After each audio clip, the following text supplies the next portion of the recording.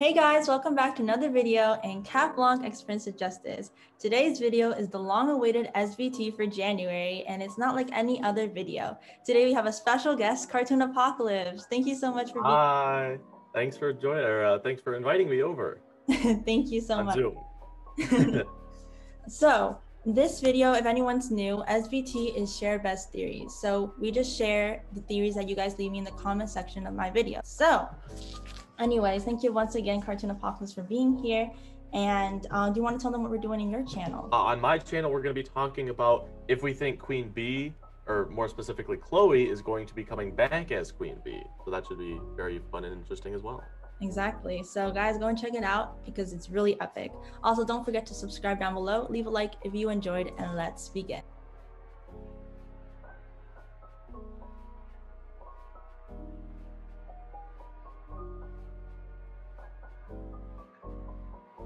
Okay, so first theory is from Miraculous Ladybug. So I'm going to read it right now. Okay, I know I'm really late, but I hope not too late. My theory is that Natalie and Gabriel may be the future Marinette and Adrian, or from a different universe.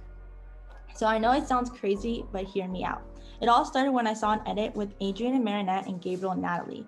It showed a scene of Natalie closing the door, then leaning on it, when they transitioned to the scene of Marinette doing the exact same thing. Theory 1, different universe. It could be that Marinette and Adrian grew up together in a different universe, but without Miraculouses. Marinette still has feelings for Adrian, but Adrian chooses Emily over Marinette. But since Marinette loves Adrian, she stays with him as his assistant throughout his life. What do you think about this? That's a very interesting. I don't know how plausible that would be for an actual show, because I'm very like technical, and I need to make sure everything makes 100% sense before I am like, yeah, this is a good idea. Yeah, true. I think for an alternate reality, like they've said a bunch of things, and I've seen on Twitter a lot that Thomas has been retweeting like some like ballet Marinette, like alternate universe stuff. Like it's not anything official, but it's just someone who's made Marinette in an alternate universe as a ballet dancer, and I thought that was really cool. And it shows that they're totally willing to open up the universe to different alternate universes as well. So I think anything involving alternate universes is definitely a possibility, not necessarily something that we would see, but like if you can imagine it, you know, well, who's to tell you it's not going to happen? Or that's the good thing about Miraculous, that you can like think about a lot of different ideas. Like Miraculous gives you the opportunity to think like that. But I really like this theory. I don't think it will actually happen, but it's a good viewpoint, yes. Okay, second theory is from Ashley Willow. SBT. Okay, so my theory is that Marinette is adopted. Yes, I know it might be confusing, but I have some proof about this. Her eyes are bluebell, but her mom has gray eyes and her dad has hazel eyes. She had to inherit those bluebell eyes from her parent. What do you think? I mean, I never thought of that before, but I don't know.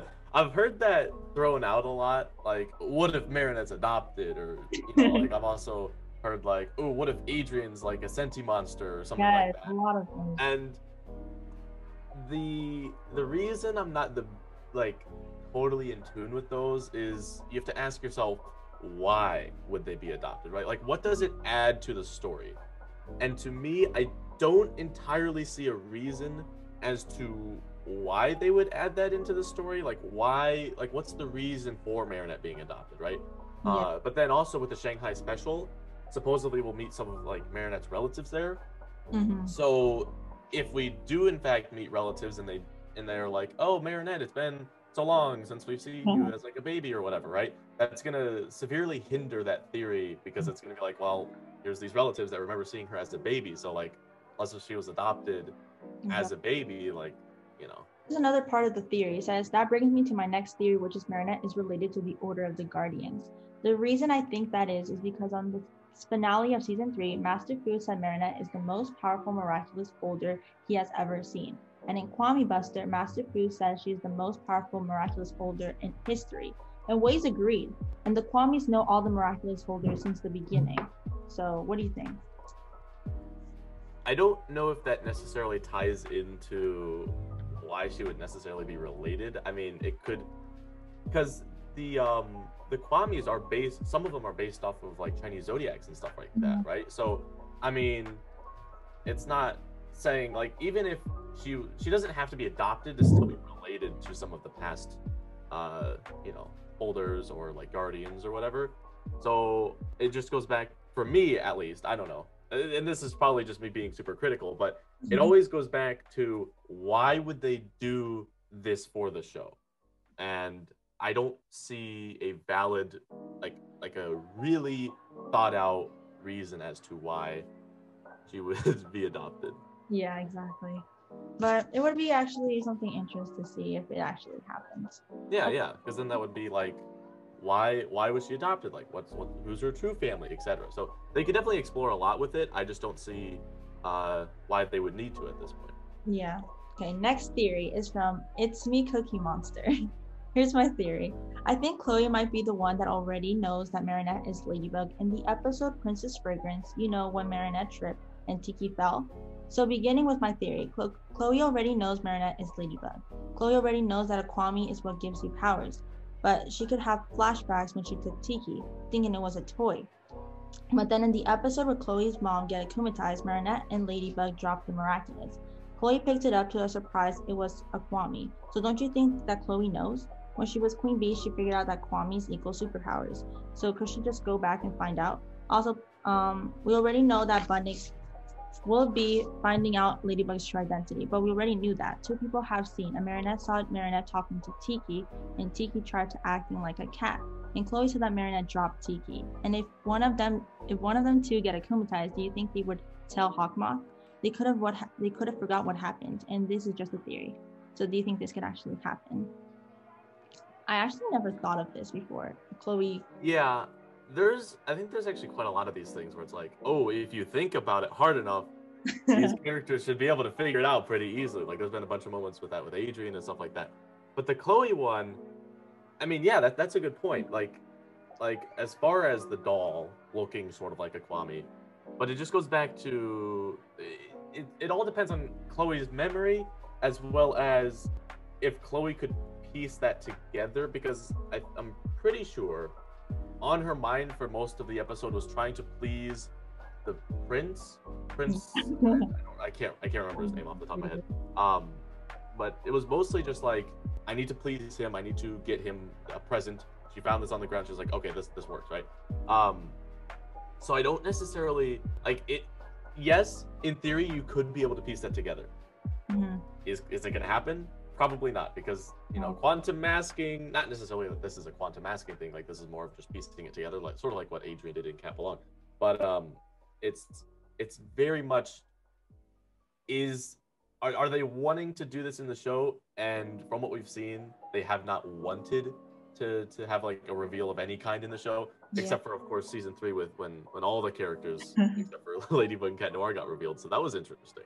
Yeah. So we'll see. I mean, it could happen. And also I want to point out that in Kwami Buster, remember like Mrs. Mendeleev drew out the Kwamis and oh yeah, that's a good point. Oh, I forgot about that. That's a really good point. And Chloe didn't say anything. I don't think Chloe's dumb either. Like I think she knows something, but at the same time she doesn't. I don't know. Yeah, and it could just be like she doesn't remember it, but then if she thought back to it and she thought back to that day, like, and she remembered those two things and she saw them together, like she could probably piece 1 and 2 together. Yeah. You would think, but I think there has to be the right circumstances for Chloe to be thinking about both of those things, because she's very self-centered. That's gonna be interesting to see her in season 4 develop in some sort of way. Theories from Ezzy Atef. My theory, I still believe in the possibility that shows that Adrian might be a senti monster. Because remember the New York special, Majestia's daughter could see that there's magic in Techno Pirate when he was akumatized, and we have no idea that Majestia's daughter can or can't see senti monsters. And the episode called Ladybug showed in the news that a senti monster Ladybug that was created by Mayura was fighting her. That means cameras or Majestia's daughter in this case can see senti monsters like she saw Adrian, and can't see Kwamis like Plague. That's the proof. Pick my theory, please. I don't know, honestly. I've never been a fan of the senti monster idea as far as Adrian really goes. Confusing. Like I'm like half and half with this theory of senti monster, but you always have to be. In theory, yes, he he could be a sentient monster. Like there's some evidence that is like, oh, he could be, and then oh, he couldn't be, whatever. But I think first of all, it goes back to why would he be a sentient monster, right? Like there has to be some sort of reason.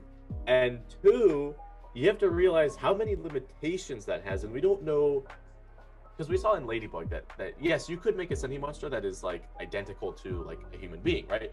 But we don't know to what extent. So like I mean, I think that Ladybug had emotions and things like that, but like, was she human on all levels? And what would that mean for the future? Because obviously, like, you know, Marinette likes Adrian, and eventually there's going to be some sort of I would assume some sort of relationship with them. But then if he just ended up being a sentient monster, then it's like, well, is he actually human? You know, like can they have kids? Can they, you know, like at what point? I mean, the sentient monsters supposedly live forever until their thing is broken. Yeah. But like, it just, I feel like it would take away from that relationship. And one thing we've seen from Miraculous is a big part of it's the relationships that the characters have. And so I feel like that would sort of undermine the relationship between Marinette and Adrian, and then everyone else who has a relationship with Adrian, because then it's just like, it would be a different level, honestly, on her. Yeah. Guys, if you're watching this video, tell me in the comments what you think about Adrian being a sentient monster, because we don't know. Next theory is from Avi Kalp Negi. She says, in season 4 or season 5, there will be a reverse umbrella scene in which Adrian says to his father that he isn't that young to have a bodyguard.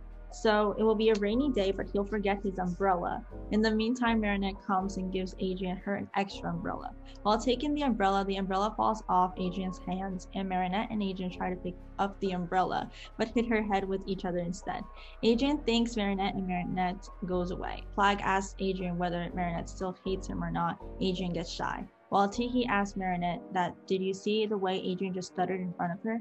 And Marinette replies that she just moved on. Now Adrian is just a friend to her. Wow, I would actually love to see this scene. That's such a good scene that just comes full circle. Like I love hearing things like that, because it's just, I don't know, something about fan scenes that are like yes, that's really good. So I'd love to see that. It's not as much of a theory, but it's just sort of like, hey, this would be a cool scene to see. And but okay, here's the thing. I hate hearing those because it makes me want to see them. Yeah, and it's exactly. Like, we're not going to, because it's like the odds of seeing. To watch this scene. I know. There's so many good fan ideas out there. Who knows? But honestly, I think this could actually happen though, because Marinette is going to be much more confident in season 4. Like in the end, she got an ice cream of like self-love or something like that. And I think she's gonna go through a lot in season 4, and this will lead her to be more confident. And plus, in the new special, she wanted to like forget about Adrian. I don't think there's gonna be a point that she's gonna forget about him though. Like, she's gonna love him. I don't know. That's a very highly debated topic. It's like, is she going to transition to Luca, or is she gonna continue staying with Adrian? And people say, like, is he gonna transition to Cat Noir now? Like, I don't know. I haven't heard that before, but I suppose maybe. I think, okay, the problem is Marinette / Ladybug is very like, superhero lives are private, like they should not be, they should be superhero only, and that's basically her take on them. So I think, like, even if she did have like a crush on Cat Noir, I don't think it would be realistic for her to try to chase that out, because of that fact where she believes like, well, even though I do like him, it's like, we're superheroes, or at least he's a superhero. He doesn't know that I'm Ladybug, but like, it's got to stay private. Like that just, it's a superhero. You can't do that. So next theory is from Pink Turtle, and I think this is a theory, but it's also a scene as well. But let's read it. So I have a theory about both Marinette and Adrian. We'll find out that they're both Ladybug and Cat Noir. So in the episode 6, season 2, we see that Adrian and Marinette are practicing for the tournament about the video game Ultimate Mega Strike 3. Marinette gives Adrian a lucky charm she made, and as the episodes pass, we can see that Adrian carries it around with him. And in the episode of the Fauna, number 6, season 2, Adrian gives Marinette a lucky charm as well. So now, what all of this comes to place is that Thomas Astruc and his team mentioned that every episode of season 4 will be as intense as Cat Blanc. And we know the identities are going to be revealed. And since Marinette is going to go through a lot of pressure as being Marinette/Ladybug and the new Guardian, and they both may need to reveal their identities, but Thomas doesn't do things just because. And I believe that Marinette will be showing the lucky charm that Adrian did and say that this is a lucky charm a friend did to me to Cat Noir. And then he may realize that Marinette is Ladybug and both will reveal their identities. I don't know if this makes sense, but I hope you can break it down. Very sweet, but as much as I love things like that, where it's like, ooh, you know, the reveal happens without them knowing it. It's like, oh, it's like very good symbolism, and they have to figure it out, and it's not just like direct telling or whatnot. As much as I love that, they are really pushing the no reveal thing on the show. Yeah. And I think that's the biggest problem with this is like, you can make all the theories you want about how the reveal is going to happen. And it's like, oh, that's really cool. Like back in the day, I was like, I think the reveal is going to happen in season 3. Like, I think that was an idea that I had. It just never happened. Right? So I've learned since then that the way they do things is not what you would think. It's like, we like egging on the reveal, but it's not going to happen for a while. Probably. It may never happen. They're very cryptic about it, and I think it was Thomas. What? It may never happen. Yeah, it may never happen. You know, we just don't know at this point. But Thomas had said something on Twitter, like, I think it was Thomas, like, oh, there's gonna be a reveal in season 4 or season 3, sorry. And then that ended up being Cat Blanc. And he went back and confirmed, like, yeah, that was for Cat Blanc. So they're very cryptic and they're very like joking about it. It's like, we know you want the reveal, but you're not gonna get it, at least as of right now. So I remember I was so excited. I was like, the reveal's gonna be on season 3, and then I was like, it was Cat Blanc all this time, and I was like, it may have also been Oblivio.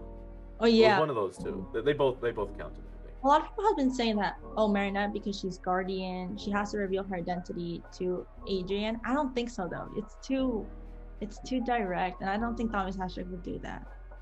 Like, yeah, you would think that that's how it would be. Like thinking about it logically, if I was the Miracle Box holder, or the Guardian, I would want to know who everyone was, so that way I can manage it and make sure, like if they go rogue, which I don't necessarily think Cat Noir would do, but in theory, if he did go rogue, you know, I have no idea. I don't know who he is. I don't know how to stop him. Like, I don't know. So you would think that, right? But like I said, I don't think that's how they want to format the show. They want it to stay like similar to how it is. But obviously, season 4, game-changing things in there. Yeah. So I think the first episode of season 4 is going to set the precedent, especially if they continue on this format of like, well, you could watch any episode in any order. You know, doesn't matter. Like, that means that the first episode and the last episode are the 2 setting stones for the entire season. So we will sort of know what the whole season will feel like.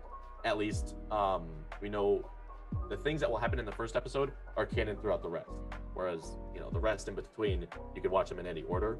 Hopefully it's not like that again, but that's how it's been in the past. So we'll have to see. Next theory is from someone, but she says, no name please. I know this is from a while back, but I think there may be a reason that Aeon or Majestia's daughter could see Adrian if he was a sentient monster. It takes some explanation. I felt there had to be a reason the Peacock Miraculous was broken, and maybe from misuse. If Emily made Adrian a sentient monster, trying to keep him around alive took power the Miraculous wasn't supposed to be used for. Therefore, it broke, but it also left an opportunity. Since it was broken, we assume the thing that is happening to Natalie, where she is fainting kind of thing, also happened to Emily. It looks like Natalie is almost losing all of her strength, or maybe her life. If that's true, I think that in order to keep Adrian alive, the broken Miraculous caused Emily's life force to drain into him every time she used it. So when Emily slipped into a coma, that's the point where she has given nearly all the life force she has to Adrian, making him more human than sentient monster. So when Aeon sees Adrian, he's the least sentient monster he can be and the most human he can be, and therefore Aeon can see him because he is not even close to being the pure magic sentient monster he was. I'm still not sure if Adrian is a sentient monster, but I felt this still left the door open. This could also explain why he has flaws, because his perfect magic self is now the smallest part of him, so he's as human as he can be. Also, this could be the reason why Emily kept using the miraculous even though it was affecting her to protect her son. Fans actually think about this. Yeah, I could feel that one. That one was kind of sweet. That made me sort of feel bad for like Emily and Gabriel's. Like, it was all for Adrian. If this actually is true, maybe that's why Gabriel is so cold to Adrian because of him. Yeah, it all comes together. That's a really well thought out one. Yeah, I don't know. This could actually happen, but that's because there has to be some reason that she used the Peacock Miraculous to that extent, right? Mm-hmm. But honestly, there's another thing that they never confirmed that she was in a coma. So we just assuming that she's in a coma. So I don't really I think it was confirmed in a Miraculous Secrets episode, I think, or something. Or maybe it was Stormy Weather too. I don't know. It was one of the ones where like it was in clips or like something like that. I think where they were like, she's not dead. She's just like in a coma or in a deep sleep. I think they used deep sleep as the actual term, but I don't. She's not dead. I can confirm that she's not dead. She's not dead. But I don't remember in what state she's in. Yeah, that's actually confusing. But this theory actually almost made me believe on Adrian being a sentient monster. Yeah, that was good. That's amazing. Anyway, thank you all for giving me your amazing theories. If you want your next theory to be in my next SBT video, leave me your theory with the hashtag SBT. Also, thank you again, Cartoon Apocalypse, for being here, and I hope we can do this another time. Yeah, thanks for inviting me. Thank you. Bye, guys.